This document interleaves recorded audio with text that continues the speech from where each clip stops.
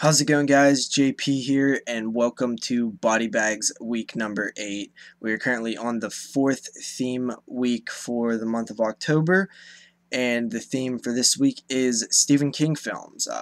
Stephen King films are great. There's so many good ones. There's some bad ones too, but for the most part, there's so many great films to choose from out there. And I decided to go with one that I seen back when it came out. Haven't seen it since, and I kind of just wanted to revisit it, and it seemed like a perfect time to watch it during this theme week, and I just picked it up recently. It is 1408 from the year 2007 with the tagline of "Based on the terrifying story by Stephen King."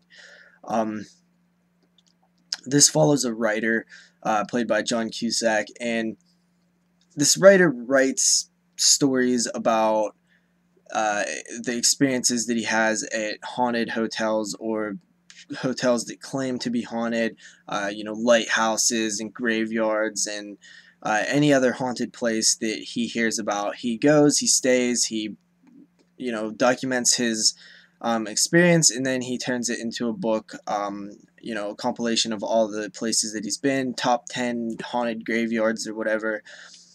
And he is kind of, you get the impression right away that he's kind of tired of it all. He goes, he doesn't see anything, he, writes some lame story that works well for the book, and then he sells the book. He goes to his autograph signings where there's like 10 people and they're asking him the same questions over and over again.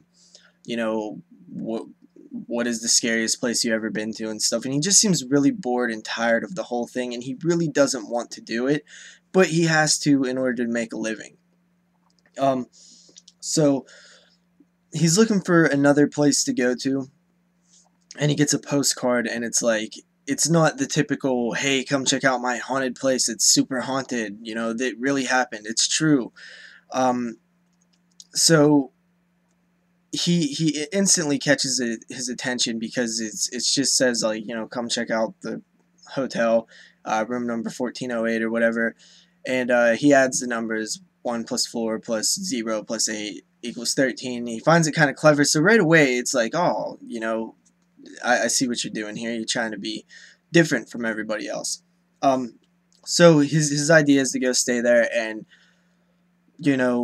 he's very skeptical of any ghost story, anything demon like that. He doesn't believe in it based on experience. It's not that he doesn't 100% believe that there are ghosts or anything. It's just that he's had so many chances to be, staying in all these places, and nothing has ever, showed up, or he's never had any experience. So he's just completely, at this point, he's just like, yeah, they don't exist.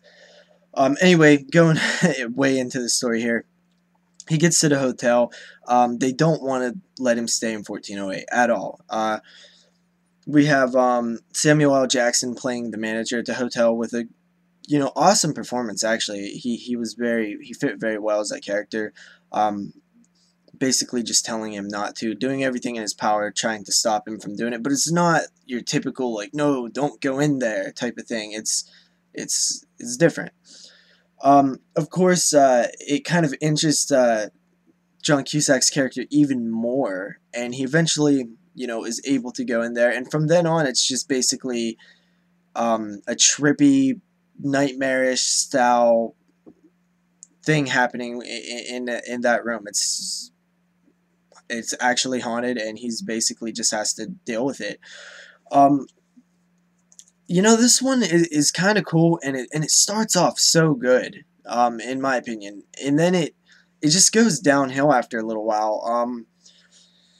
I don't know if it's because it was PG-13, and after it starts going, nothing really escalates. There's a lot of cool visuals and cool set pieces and stuff like that. The room changes, and it looks cool and stuff, but it's not really effective as a scare or anything like that. There is of course, the character does have a tragic thing that happened to him in his past, which always seems to fit with these kind of haunted type movies, because it seems like that's the type of character that is attracted to these type of buildings and haunted places. So it kind of fits.